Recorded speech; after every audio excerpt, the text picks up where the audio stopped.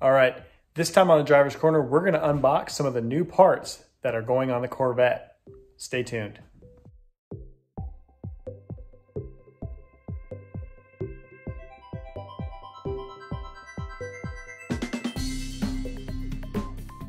So it's been a little while since I posted. I've been really busy. I was taking my daughter off to college in Florida and working on some other little bits and pieces for my business. And so the Corvette kind of took the back seat and I was just driving it. So I didn't have a whole lot to talk about. And then recently I got a wild hair and I started ordering a bunch of parts for the Corvette. So I know a couple of months ago I posted a video saying, hey, what mod should I do next? And a lot of you guys reached out and told me what you would do. I went ahead and bought some of those things, and then I found some other bits and pieces thanks to some other YouTubers that I thought would be awesome on the Corvette as well. So in this video, I'm gonna show you the two things that I'm most excited about, and then I have another set of items coming that I'll also talk about. So as always, I am currently just buying all my own parts.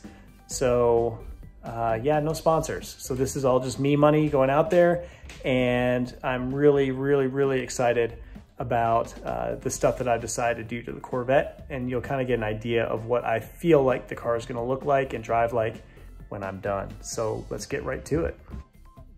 Actually, this one was super inspired by Project Dirty here on YouTube. Check out his videos. He basically does a bunch of stuff that I would like to do to my Corvette, but he does it like maybe 2 months before I get there. So shout out to Project Dirty, and check out his YouTube channel if you get a chance. So if you know that channel at all, then you'll probably know, because of this right here, what I am talking about. So I bought a new steering wheel, and I haven't opened it yet, so I hope this is right. And I'm gonna go ahead and unbox this thing, and hopefully I'm not gonna damage my new steering wheel.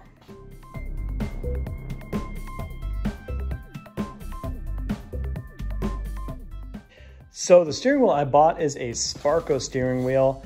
I chose a 350. I was looking for a 355 millimeter, as Matt Farah said that it was way better than the 350, but I really couldn't find a good Sparco, so maybe a Momo or something would be in a 350. But I also was being a little bit of a,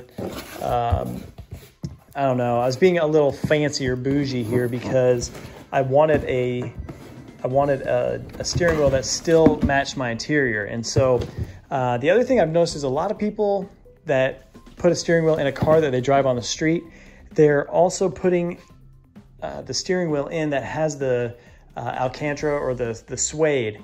And for me, I've done that before in a dedicated race car, and like instantly I got that thing so dirty that I decided to go ahead and order a leather wrapped Sparco steering wheel, because I knew that I was going to be driving this thing on the street. So hold on one second. All right, so this is it. My car is red, as you guys know.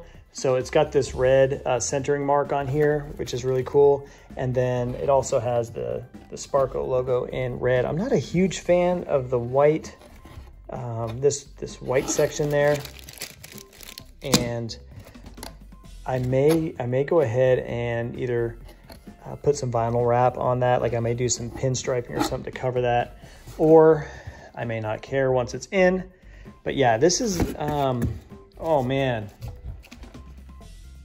this thing is gonna look sweet in the car. And man, it just feels and looks so much better. Like the edges of this, while it's not a super contoured steering wheel, it's just got a good even grip all the way around, and it doesn't have the big bulky kind of nasty airbag 4-prong deal in the center. So it's really gonna go with my seats, I think, pretty nicely, and I'm really excited about that. So what I also, I do most of my stuff on a budget. This was a used item. It was a return that I found on eBay. So somebody, I guess, just returned it and didn't want to use it. And so now I paid about $30 less than you buy a brand new one for. So if I talk to you guys about my my costs at the end of this, then they may not 100% be what you would spend on retail. I also got the steering wheel. I consider it to be a pretty good deal. Somebody else might think that this was pretty expensive, but I got this steering wheel for $234 shipped, or $224, sorry, $224.50. Yeah, the other one was $234 and I bought this one for $224. So $224 plus the $88 center. So I'm a little over $300, like $302 or whatever it ended up being in my steering wheel setup. I am gonna retain my factory steering wheel and airbag. That way, most of the time when I do a mod to a car, I will sell the other parts and recoup some of my money back. But I'm not gonna do that on this instance because I do want to be able to, if I ever sell the car or whatever, give it away, I want to be able to give somebody the safety item. So, but I am super excited about this steering wheel. The construction looks really good. I don't think that this is one of those things that you should skimp out on, a steering wheel. I bought a car once that had a cheaper brand steering wheel in it, and you could basically fold it in half. So this one was manufactured this year and it was made in Italy, and I am super pumped. Next thing I'm gonna show you is something that I'm even more excited about than the steering wheel somehow, and I found those locally, and you're about to find out. That's right, everybody. The next thing that I'm gonna be doing also, wow, there's so many things, there's so much stuff that I bought for the car. So this is like, definitely this season is I've got the Corvette Creations wide body fender kit. They're not the ZR style. So these are the ones that are a little bit more molded. You can kind of see how it's a smoother transition, not such a hard lip on there. But these are a 2-inch extension over the factory fenders. They're pre-drilled. So they got holes, hopefully fitting it won't be that bad. And I'm gonna paint these myself. So you guys are gonna get to see me prep and paint these fenders. They are gonna need a lot of prep work, and I'm not dogging on Corvette Creations at all. It's just, you know, there's molding, you know, there's a lot of molding marks and stuff. They need extreme primering and sanding to look really good on the car. And I will say, like the C5 Corvette in general, there are some thin spots in my factory fenders where I can see the weave on the fenders and on the doors from the factory. These ones don't have weaves showing, so it's more like molding marks and areas that are just gonna really need to be filled in with primer and then finish sanded very nicely. So you can kind of see the backside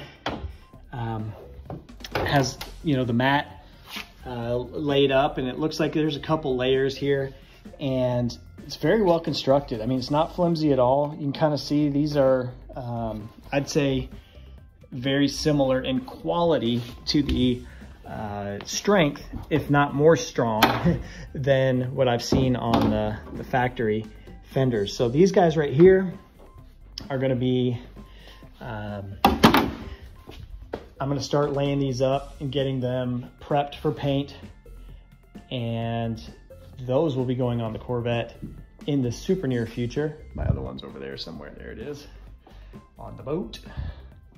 So these are coming up as well. So I'm really, really pumped about that. I'm gonna go ahead and order, I think 19 by 12 Grand Sports to go on the Vette. I've got 19 by 10s or 10.5s on the back right now. So they're definitely gonna need a little bit more poke, and I don't really wanna run spacers because this car will see track time. So 19 by 12s on the black Grand Sports like I have now. Gonna do the Sparco steering wheel. I've already got those budget race seats in there. And the other thing that I went ahead and ordered for the visuals on the outside, I'm still looking for a lip. I'm in some talks with a couple different companies that may be helping me out and sending me some parts for some videos, but I bought the TrackSpec T1 hood vent kit. I'll put a picture up here. You can see what that looks like. And I am super excited about getting that on the car and just kind of giving my Corvette just a little bit more character. And I think that between the 19 by 12s in the back, these fenders, my interior being on point with the seats and the, I did some boots. Like I put new stitched boots in there on the parking brake and the gear shift lever. So I really think the whole car is really starting to come together, and I couldn't be more excited. And the other things that I have going on with the car are gonna be, I mean, they're not exciting, but they're exciting to me. I got the Z06 shocks for the suspension. I got new, I'm gonna do a video on DIY lowering bolts. So I went and sourced and found the stuff that I needed locally to do a little bit more of a drop in the back. So I'm gonna try to get the back of the car sitting a little bit lower than it currently is. I'll pop a picture up here. You can kind of see that the back end sits a little bit higher than I'd like it to. So those lowering bolts I'm gonna put on, the Z06 shocks, all that mess that I just showed you. And then on top of that, I need to do some regular maintenance like the oil pressure sensor, and I'm gonna do intake gaskets and other things. And if I get really, really, really saucy, then I'm probably gonna go ahead and throw a mild cam in there while I have the top end apart to do the oil pressure sensor. So again, I really, really, really appreciate you guys tuning in. I am so thankful. I had 100 subscribers last month, and that is awesome. I can't tell you how much I appreciate all the love, and I just want to remind everybody about the giveaway that I'm doing when I hit 1,000 subs. So I'm going to show you that too, just in case you missed that video previously that I did, like, I don't know, forever ago. So I'm going to show you that and hope you'll get excited about that. And if you haven't subscribed, please subscribe below. In case you missed my previous video where I said that I was going to do a giveaway at 1,000 subs, this is what, woo, about smashed that fender. At 1,000 subs, this is what I'm giving away. This is a Simpson race suit. So I bought this for myself. It's brand new in the bag, folks. It is a size XL, so you got to be a big feller like me. But this is a fire suit. It's FIA rated. This thing was over $600 when I bought it, and I'm going to send this to a lucky subscriber. So when I hit 1,000 subs, I will ship out this $600 Simpson Race Products fire suit to somebody's house. You're gonna love it. So anyway, I appreciate you guys tuning in. I hope you're as excited about the mods that I'm doing to my car as I am. If you want, subscribe, comment below. I'm doing my best to respond to everybody who messages me. So thanks again. See you on the next one.